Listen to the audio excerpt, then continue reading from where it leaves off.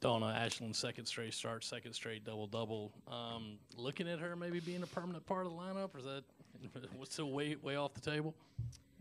You know, when you're a starter, you get the benefit of the doubt. I mean, Ashland's been coming, you know, and I think Ashland can provide that no matter where she is in the lineup, you know, but she makes it really hard. I mean, we see her contributions, and we see her, you know, just her elevated play with more minutes is really encouraging. So whatever way that we go, and we'll probably just go back with Chloe once Chloe gets her, you know, fully healthy.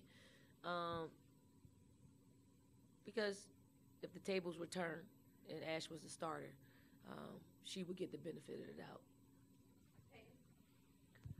Coach Ashland was in here earlier talking about how she feels like she's looking to score now, and that's part of why she's being more productive on the offensive end. How do you see her wheels turning there now, as opposed to where they were at the end or beginning of the season? Well, wheels are turning because we're turning them. I mean, we want her to score. There's no question that she rebounds the basketball. She defends, you know, like no other. I think the one element that's missing in her game is just consistently scoring.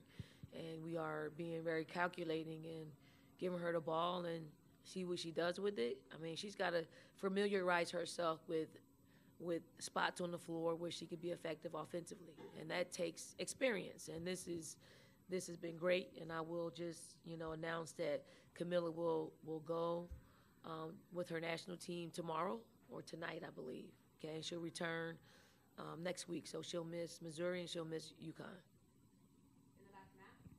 Hey, Coach, speaking of Ashland and all that, just does it ever get old as a coach? I mean, these are Ashland and Lay are two players, local players. Does it ever get old watching them go out there now for you and have moments like that and games like this, even if maybe Ashland isn't always ready for that Lay pass?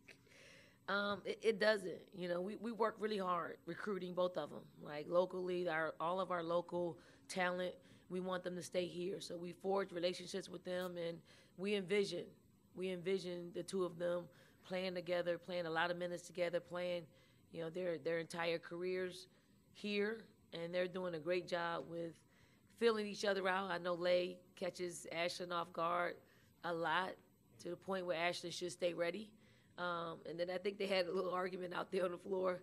But that's to be expected. Lay expects her to catch all of her passes, and Ashland expects Lay to shoot them so she can get the rebound if she misses. Speaking of Camilla, you had to get her out of the game almost immediately with those two fouls. How do you feel like, A, the front court kind of handled the extra minutes without her, and how the team played overall without her now that you will miss her these next two games? Yeah, I mean, it's unfortunate that she did pick up those two early fouls, but it gave us an opportunity to just get some experience playing without her, because we got two games that we'll have to play without her. That those opportunities were there for us, and we need a lot more, but that's all we got now. So we'll play Missouri on Thursday, and without her, so we'll see if those experiences played big dividends for us on Thursday.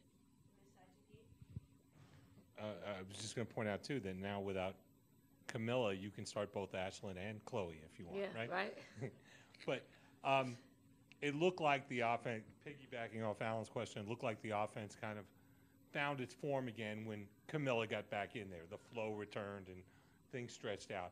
She seems like, you know, she's much more a centerpiece player than she had been for this team the past couple of years. Yeah, I mean, it's forced. I mean, she's a difference maker, and I do think she needs to, you know, get more and more comfortable being the focal point. I mean, it's natural for us to do that for her. It's probably a little unnatural for her to be the centerpiece because she's very, very unselfish, but for what her national team is going to need in this coming week, she's going to have to shoulder some of that. So I'm hoping that they put her in a good position where it's what we want. Like she embraces being the focal point. But I mean, it's a process for her. I think it's going well. Like I do think she's doing different things out there. Like she's got two move games. She's not just, you know, going baseline and trying to figure out what she's going to do with the ball. There are more moves happening out there, and she's finding some success with them. It's not 100% success, and she has to be okay with that because she'll always be able to right the ship, and she's done that the past 2 games. As someone who's also played for their country and trying to get into the Olympics, what were those conversations with Camilla like in terms of having her take time away from the team for a little bit in the middle of a season? Because I'm sure it's probably a little abnormal. But what were those conversations like with her? I mean, they're very simple. We want the best players on our team, and sometimes the best players are the best players that represent another country. And when we recruited her, we said that if there's an opportunity for you to go with your national team, go with your national team. Same with L.A. Last year last couple of years, she went to, the Canadian national team training camp and competitions, and she's an Olympian. I mean, it only makes us feel good, but we do. I mean, we'll feel the void that Camilla leaves with us, but I'm sure all the other post players are really preparing. I think Fagan's been preparing weeks prior to this happening now, because she knew Camilla was going with the national team, so she started doing extra cardio probably for the past month. So, and it was on her. It wasn't something that we said go do extra. It was on her to be ready. So we'll call her number a lot over the next 2 days, and hopefully that builds some confidence with her and just strengthens our front court. Coach, with Malaysia, kind of the thing that everyone kind of is brought up is the offense and kind of the ability to create. But looking at her this season defensively, she's really stood out. What type of impact do you think she has on that side of the ball? Huge. I'm amazed, and I am proud, and I see she's tapping into, all of her greatness, because it's just not making, beautiful plays and creative plays.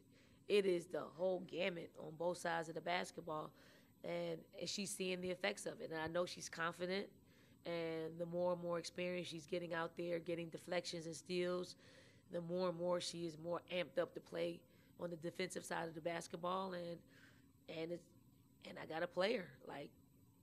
There are times when I couldn't play her because the defense was not very good. Now I have to play her, not just because of her offense, but because of her defense, and that's a mark of a really good young player who gets it.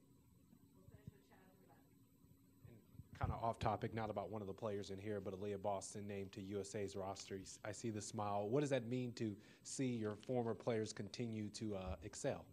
Yeah, I mean, I'm smiling, but I'm also, a little disappointed that Alicia Gray didn't get an opportunity to represent our country in this competition. She's still in the pool, so, the jury's still out whether or not she'll get an opportunity to represent our country in Paris. But Aaliyah's worked really hard. This is something that Aaliyah's wanted for a very long time, and she really doesn't want to wait until 2028 or 2032. She's prepared herself to compete at the highest level, so I'm really not surprised, at all. I mean, I do think our country needs her as one of the representatives. Just being young, just being talented, just gets it on every level. So excited to see her and see her career grow in this way. Thank you.